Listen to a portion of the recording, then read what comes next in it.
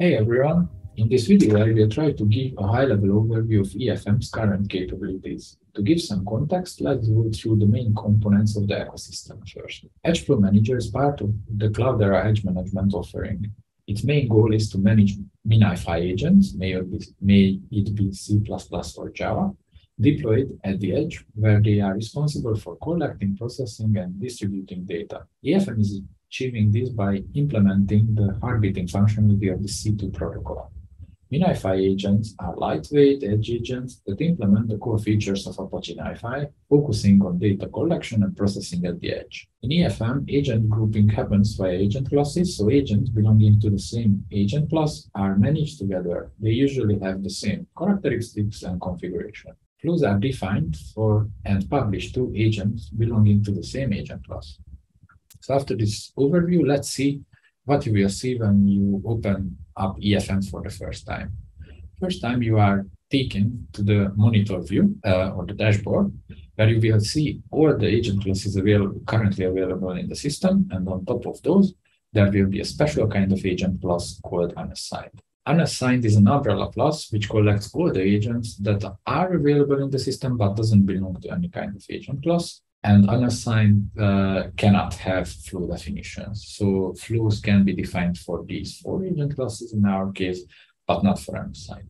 In addition, there is extra information here, for example, an aggregated status information. That means that you see the status of the agent class based on the aggregated status information coming from the agent. And everything really ties back to heartbeating, whether the agent is heartbeating properly or not. There is also the number of agents under that agent class. So all the agents that are currently assigned to that agent class will be accumulated here. And flow information, when was the last time that the flow was published for this agent class, and whether there is any ongoing activity, any ongoing bulk operation for this agent class. Right now, nothing is happening. As you can see, for these three agent classes and for unassigned, there was no flow published, but for this MiNiFi Java latest, there was a flow published not so long ago. If you are clicking on the agent class, in addition, you will get some extra metrics information.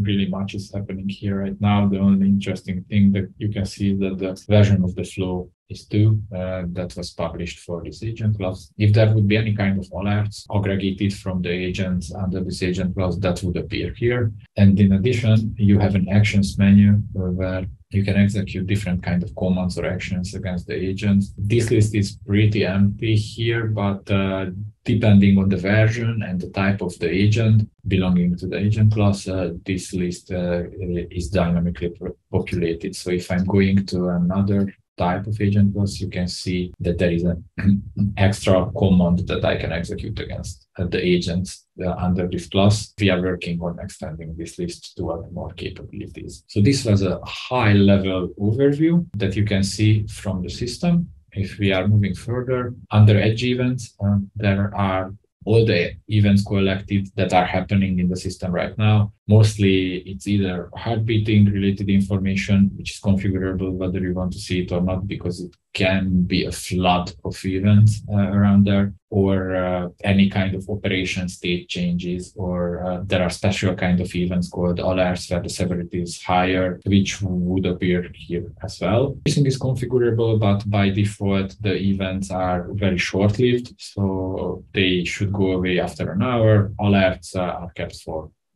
much longer time. You have pagination and filtering support, so this could be a good place to investigate issues ongoing in the system. In the design view, you can see all the flow definitions available right now.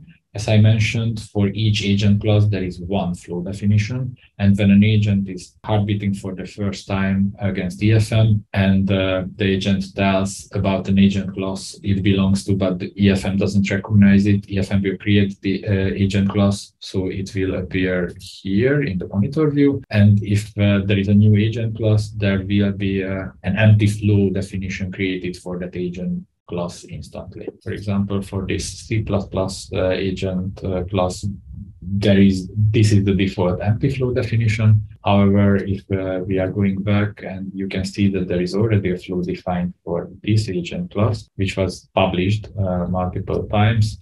Let's just change slightly the definition. It's a very basic flow definition. There will be dedicated videos explaining how the flow designer works and what happens under the hood. Right now, let's just publish this.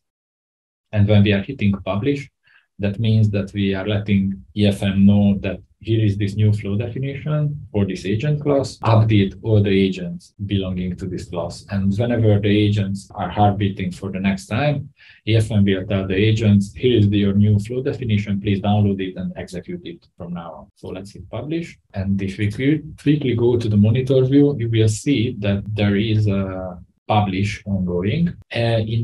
I think in our test environment, the agent heartbeating is set to 30 seconds. When in the next 30 seconds, the agents are heartbeating, they will be notified about the new flow. So they will start to download the new flow, and it already happened. So the bulk operation concluded.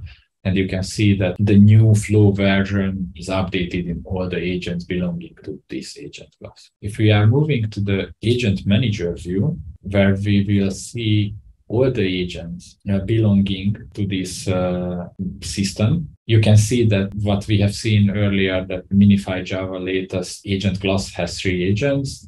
This is where you can see that specifically all the agents with their IDs highlighted, and many other agents which are belonging to different classes. You can see the agent status, and there is quite a few additional information. You can dynamically set what you want to see here. Again, there will be a dedicated video explaining all of that, but let's go a little deeper. So if you are bringing up the definition, you will see that there is a lot of metrics about the agents. You will get additional information about repositories, and you can see the queue is filling up. That's because we didn't configure our processor correctly. So one of the processors is generating much more data than the other can handle. So it's a good indication that you need to update your flow because something is not executed as expected on the agent side. In addition, you will see agent-specific alerts here.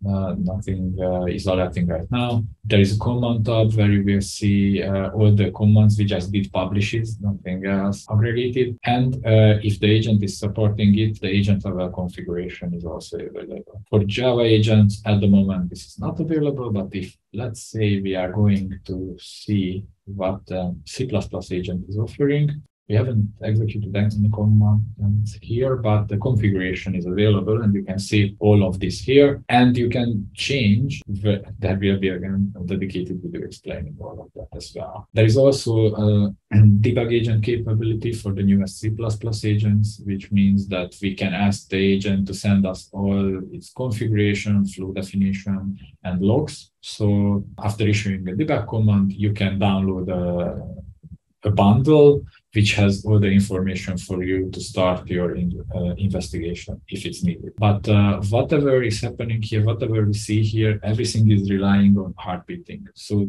if the agent is heartbeating properly to EFM, we can issue commands, we can see the information that we want to see. But if heartbeating is not working between EFM and the agents, that means that we don't really have control over the things that are happening. And there is another view called administration.